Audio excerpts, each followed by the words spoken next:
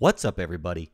KG here, coming at you with a quick and easy tutorial showing you how to swap your crypto assets from one asset to another on ETHFair or ETHF.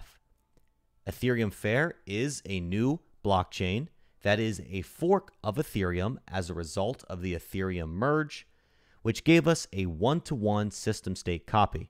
If you'd like to know how to access your free coins, I have a link in the description below, and that video will also show you how to connect to the network. This is going to be an easy, fast video, so let's jump right into it. Here we are on uniswap.etherfair.org.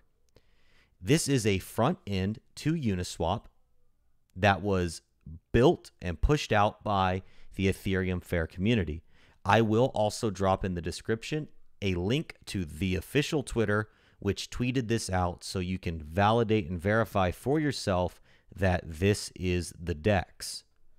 So this is like any other DEX you're used to. Go ahead and connect your wallet. If you're using MetaMask, connecting. And if this is your first time connecting to the DEX, your MetaMask may pop up here and ask you to approve, confirm, connect, something to that effect. But make sure you are connected to the ETHFair chain.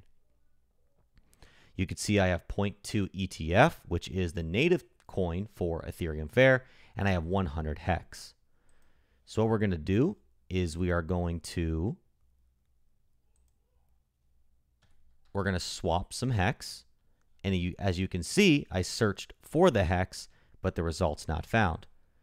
So what you can do is navigate over to Etherscan. I'm going to search hex.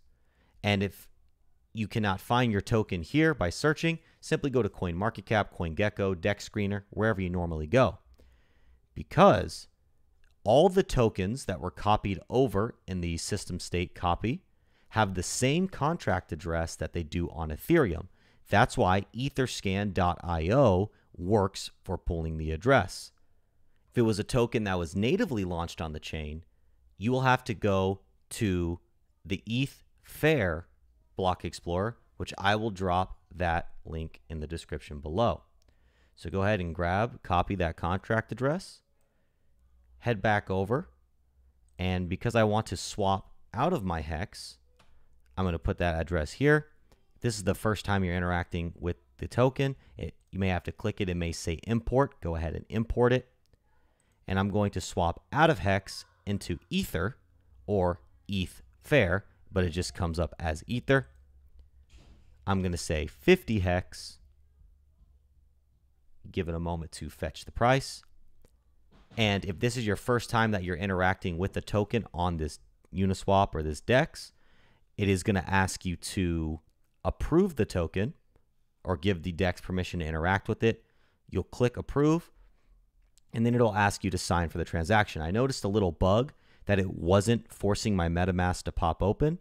So you may just see a blue number 1 right here. Don't sit here and spam the button. Click it and see if that blue number 1 pops up. If it does, click your MetaMask, and then it'll show that it will ask for permission to allow the DEX to interact with it. You click allow, and then it'll process, it'll be successful, then you'll be able to swap. So now that we've imported the token, we have approved the permissions, we will click swap. It'll show us our rate, confirm swap, waiting for confirmation, and you'll see it did it again. It did not make my MetaMask pop up. It just came here with the blue 1. So I'm going to click it. Give it a moment.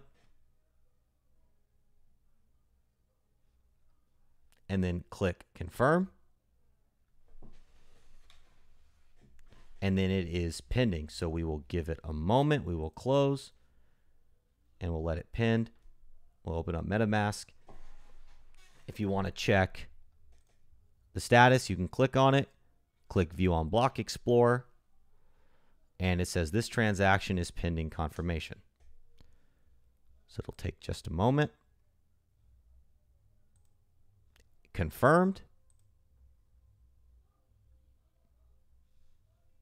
reopen our MetaMask, and we got confirmed swapped exactly 50 hex for 0.03. Go ahead, expand it out, and you will see that we now have 50 less hex and we have an increased ETF balance. So that's it. It really is that simple. I will drop all relevant links in the description. If you found this video helpful, hit that like button. Please subscribe. Let me know if you have any questions. I am here for you on your crypto journey. I want to see you succeed. Remember, always be careful. Always stay skeptical out there in the crypto space. And until next time, peace.